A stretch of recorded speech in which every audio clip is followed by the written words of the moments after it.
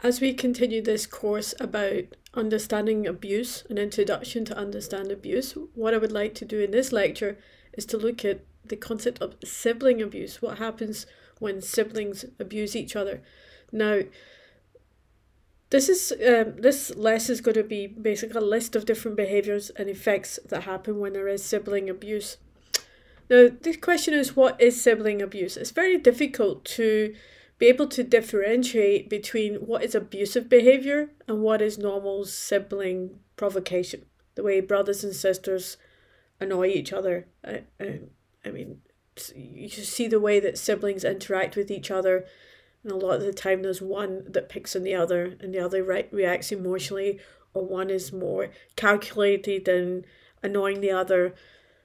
So there's a lot of the time sibling rivalry that goes on in families, and parents try and raise their children to learn how to relate in loving ways to people rather than in such selfish ways. So the question is, what's the difference between that normal sibling rivalry that happens in every home and what is abusive? So I'm going to have a list of behaviours which even most of these occur in normal sibling rivalry. So as I said, it's not easy to put your finger on when something is abusive. So it's been suggested that it can be known if something is abusive by its constancy, how often the behaviour occurs, and how severe the behaviour is, how intense it is. So again, it's a pattern of behaviour that's coming through. Now, if we think about families these days, certainly in the West, now I'm looking at a Western perspective. I know in other countries, for example in Africa, the whole concept of family is very different. So as a Westerner, I'm not speaking to that. And I want to be very careful there, because what I'm saying now, if you were to take that from my Western culture and apply it to your another culture without thinking it through, it could be harmful, and that's the last thing I want to do. So please hear me out. I'm speaking from a Western culture. I'm Scottish. I've lived in Belgium and Europe for many, many years. I've got a lot of influence from all different Western cultures, and this is my perspective. So again, please talk to people about what you've heard. Think it through in the Bible, get advice if you're living in a culture that's different than my own. So siblings could be biological. The two children have the same biological parents. Or they could be step siblings. One of their parents has married someone else. So they're half brothers and sisters, so to speak, when they share one biological parent. Could be through foster care or adoption.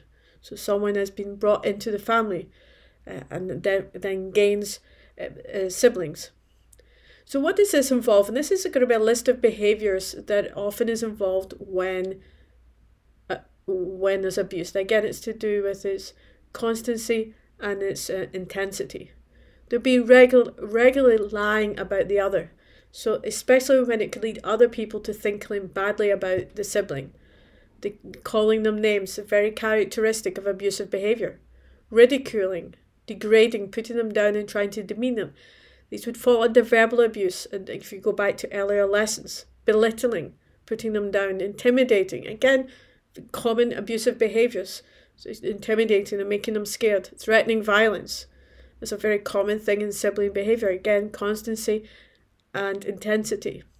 Harassment, humiliating, scorning, gossiping, so talking about their sibling behind their back to other people. Encouraging others to isolate you, so maybe going to a group of people, friends, and encouraging them to leave you out.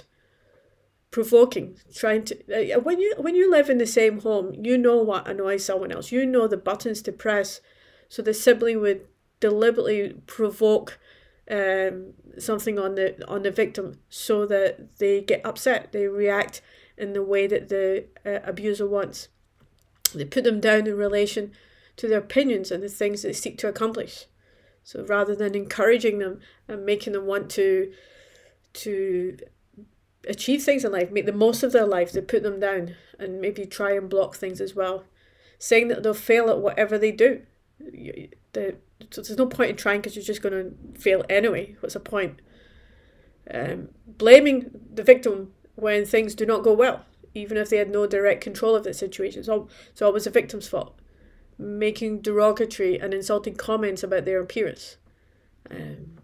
Say they do look good, but don't make horrible comments about the clothes of the girl, the makeup, or such things, to really affect their view of themselves and who they are and how they carry themselves through life.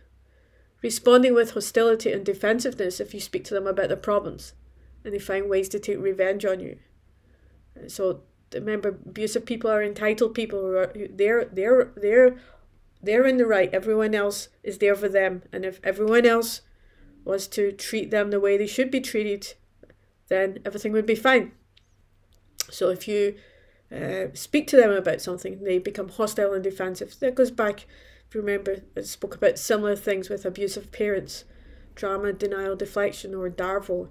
If you remember those lectures, are very similar. And then they take their revenge on you, they attack you, they make fun of you, the hobbies you have, or the friends that you spend time with.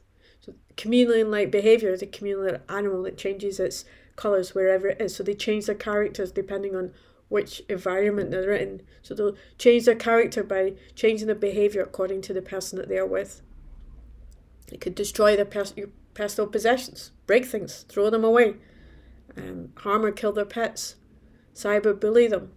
So on social media, bully them, or even take away access to their cell phones or mobile phones, or block their access to the internet. Exclude them from the group. Group teasing. So going to your friends or a group that you're in and getting a whole group to gang up on you.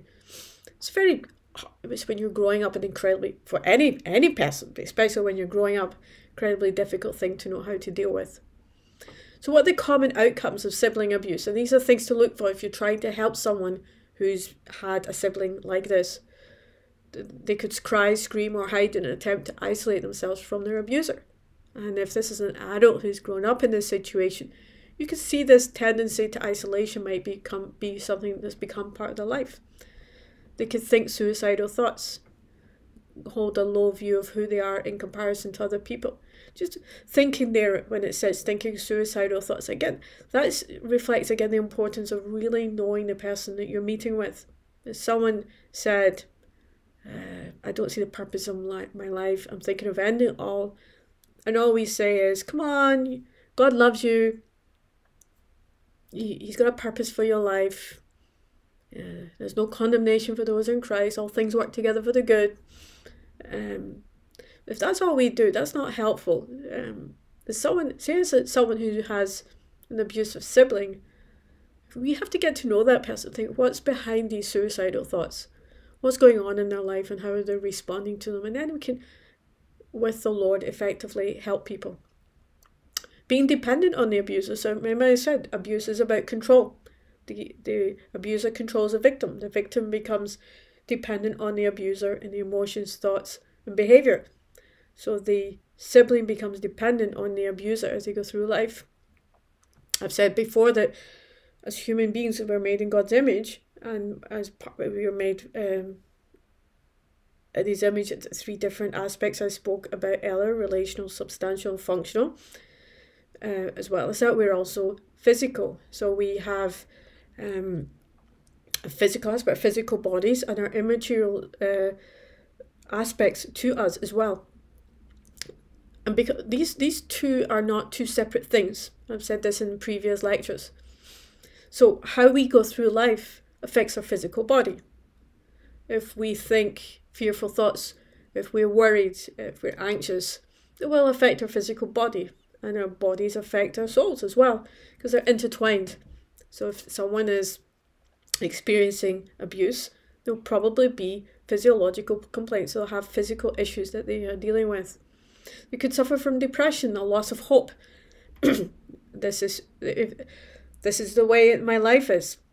My family doesn't love me. It could be as a result of the way that they view themselves and who they are. If they're always being put down, always being told how bad they are or how deficient they are, they could be living in this sense of shame that they are less than other people and are losers and have no worth and have no purpose in life. It would be better if they'd never been born. just the hopelessness of it all. It could be especially true if they compare themselves to other people who have loving homes, loving families. I think I said in a previous lecture, as well as the physical reasons for depression. If you live in fear, anger, guilt for any length of time, it can lead to depression, as well as sorrow. Staying in your sorrow can lead to depression. Excuse me. So just like I said about suicidal thoughts, if someone's suffering from depression, you really need to know what's going on in that person's life. What are they thinking? How are they viewing themselves? How are people treating them? How are they responding to that? How are they living in all aspects of their life? They could have nightmares because of what's going on and how they're processing what's going on in their life. Become aggressive. If someone hurts you regular basis and you're always being attacked or bullied or abused, a lot of people become aggressive as a way of no one's going to touch me, no one's going to harm me, and they become a ball of aggression. Can be verbally aggressive or physically aggressive, just like no one's going to take advantage of me. Fear and anxiety. What's going to happen to me? How are they going to treat me? How are people going to treat me? What about my future? What's going to happen to me? Could have phobias, or be apathetic. Just what's the point? Why bother? Nothing helps.